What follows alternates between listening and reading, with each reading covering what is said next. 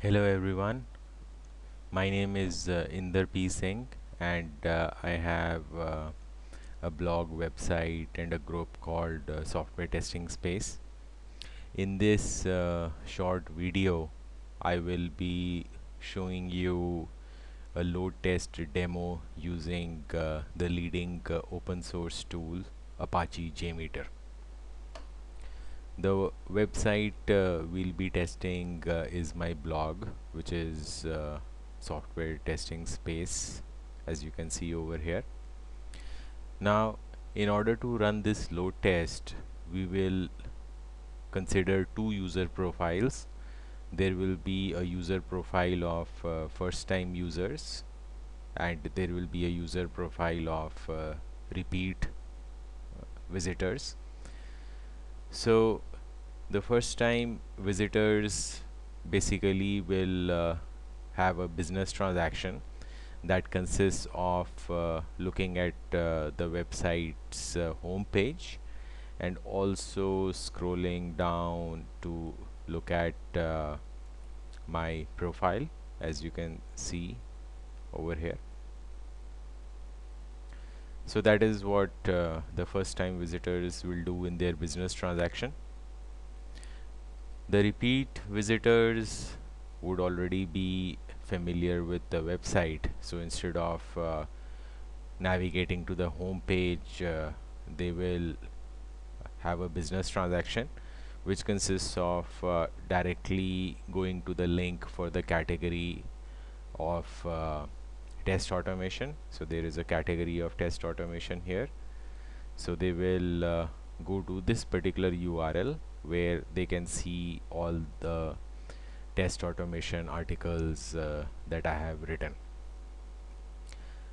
Apart from that, they will also go to the functional testing category and the performance and load testing category by navigating to those appropriate links. Okay. Now I have Apache JMeter version 2.9 open in front of me, and how this is organized is as two main elements in the tree view on the left hand side pane in the JMeter console that you can see right now. The top element is called the test plan, and whenever we click on any element in the JMeter tree view, it opens up that element's control panel that you can see on the right hand side. So right now I have selected the test plan element, and we can see the settings or the items we can set for this element. So the default name that JMeter gives is the test plan, but we can change any default names. So I'm calling my test plan software testing space, and there is another element in the tree view called workbench, which is used in the recording process that we will not use in this demo at all. Now if I expand my test plan, so you can see that there are a couple of elements here: first time visit and repeat visit. The first time visit and repeat visit are both thread groups. A user group in JMeter is called as a thread group, and what we need to specify is how many users will be there in that thread group, what will be the ramp up period, and what will be the loop count of iterations that they perform. So it being a blog website of specialized topics, so the number of concurrent users is going to be small. So just as in reality we can have 10 users or 15 concurrent users on my blog website, so I have kept a small number here. So there will be 3 concurrent users, a maximum of 3 concurrent users. The ramp up period is going to be 6 seconds. That means these 3 users will be loaded by JMeter in a period of 6 seconds. That means one user will be brought to life by JMeter every 2 seconds. Each user will perform 10 iterations. So whatever requests are present in this thread group that we'll see shortly, each user will perform that set of requests 10 times. Similarly, we have settings for repeat visit thread group. In repeat visit thread group, I usually get more repeat visitors than brand new users. So there will be 6 concurrent users, a maximum of 6 concurrent users. The ramp up period is the same. So one new user will be made active by JMeter every second, and each user will perform all the entire set of requests 10 times. Now let us go a little deeper into the first time visit thread group. So as you can see that here are the requests: view home page for going to the home page of my website, and then we have the view profile page and view profile image. Now view home page is the request. It is called the HTTP request. HTTP request is the sampler in JMeter that sends off the request to the particular server name or IP address. So we can specify a server name or IP address within the HTTP request, and if required we can also specify the path. Now view home page is not directly under the thread group. We can of course keep it directly under the thread group, but it is inside a container. This container is called, there are other containers also in JMeter, and it is called a controller. So we have the view home page here. Now it is also possible to put functional checks in JMeter by something called assertion. So here is a response assertion. So what I am asserting is that when I send off the request to view the home page and JMeter gets the response back, there will be a pattern software testing space contained in the text response. If JMeter does not find this pattern in the response, then it will assume that it is a failed response. Otherwise, it will assume that it is a correct response. Similar to the view home page controller, we have the view profile controller. Difference is that view profile controller, instead of containing a single HTTP request, it contains 2 HTTP requests. One is to view the profile page, and here you can see we have the server name or IP address. Here the server name is there, and there is a path also. And then there is another HTTP request for the profile image. So it goes to a particular server name and there is a path. Now that's about the first time visit user profile. Then we have the repeat visit user profile. In repeat visit user profile, again there is a simple controller. There is no logic associated with this controller. That is why it is called a simple controller. And it has 3 HTTP requests. One is view test automation. It goes to my website and it goes to a particular path in the website showing all the test automation articles. Similarly, we have one HTTP request for view performance testing. So again it goes to my website and there it goes to all the articles on performance testing. And similarly we have another HTTP request for the functional testing.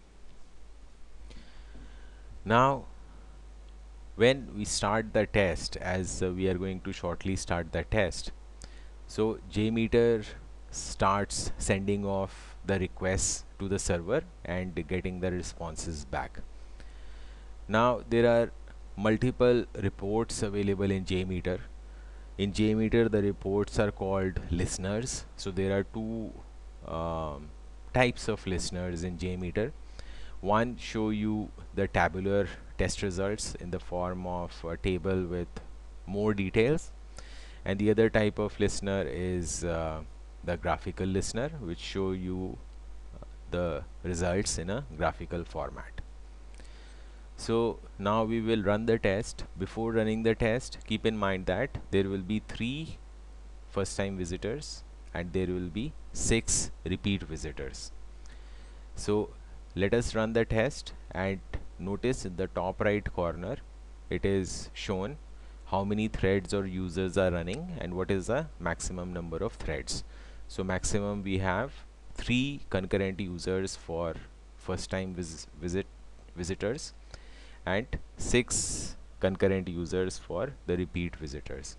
So I'm going to start the test by clicking on the start button. The test is started, and as you can see, the number of concurrent users is picking up, and it is 9 out of 9, which means that the maximum number of users are active at this time out of total of 9 concurrent users. And we can see the results are started coming in. Now if I stop the scrolling and take you to the top of the results, so here you can see the first time visitors are there, and I'm going to select a few of those requests and the responses data. So the first time visitor 1-1, here the first digit 1 stands for the thread group number. So first time visit is the first thread group, so it will always show it as 1. The repeat visit thread group is the second thread group, it will always show it as 2 in this particular test plan. So I'm selecting 1-1, which means the first thread group, first user. So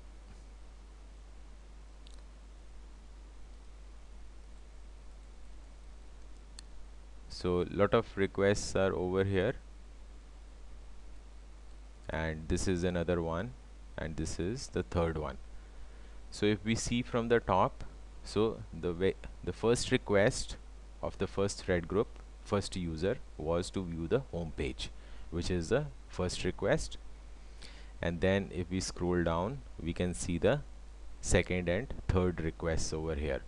So the second request is to view the profile page, so it shows the view profile page, and the third request is to view the profile image, and it shows, sorry, here it is, it shows the view profile image.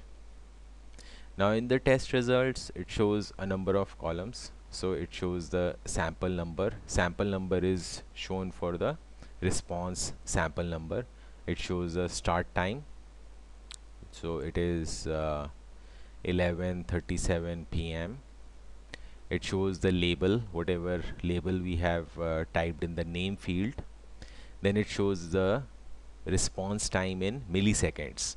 So to view the home page, it took a total of 1.4 seconds to send the request, for the request to travel from my computer to the website, for the web server to understand the request, generate the response, and send the entire response back to my computer.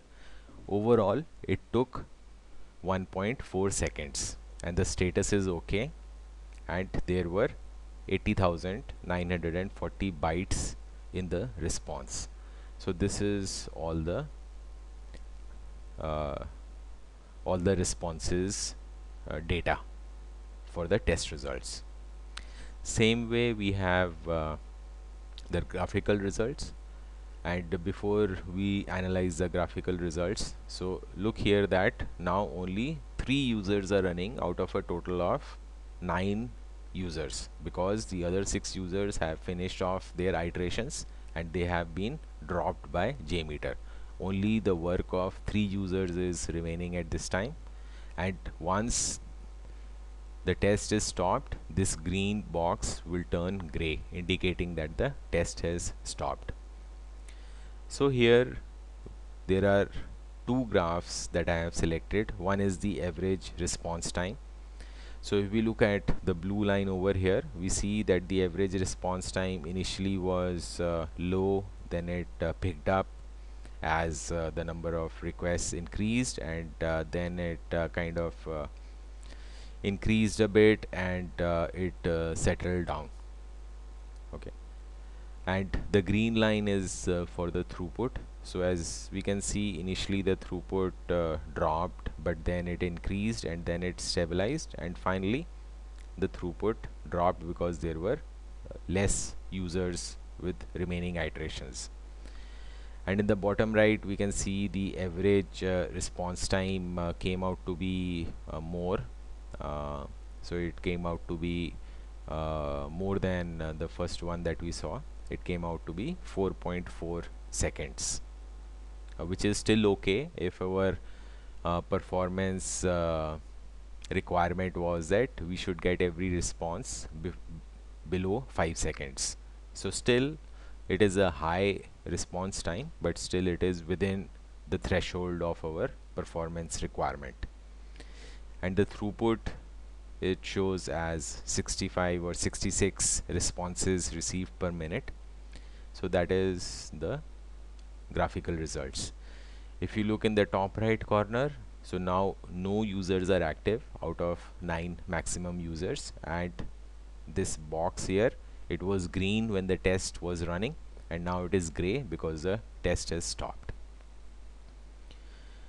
Now for the assertion results, I have selected that it should show only errors. So it shows the test results in the listener called view results in table, also in graph results, but assertion results, there are no results shown because we have selected it only for errors. So this is our simple load test demo in JMeter. So hopefully with this video I was able to get you interested in using JMeter, because JMeter is a really simple to use tool with many powerful features, and you can use JMeter to model your performance tests and load tests quickly and easily, and be able to successfully load test your website and other applications. So thank you very much for joining, and that's all for this video.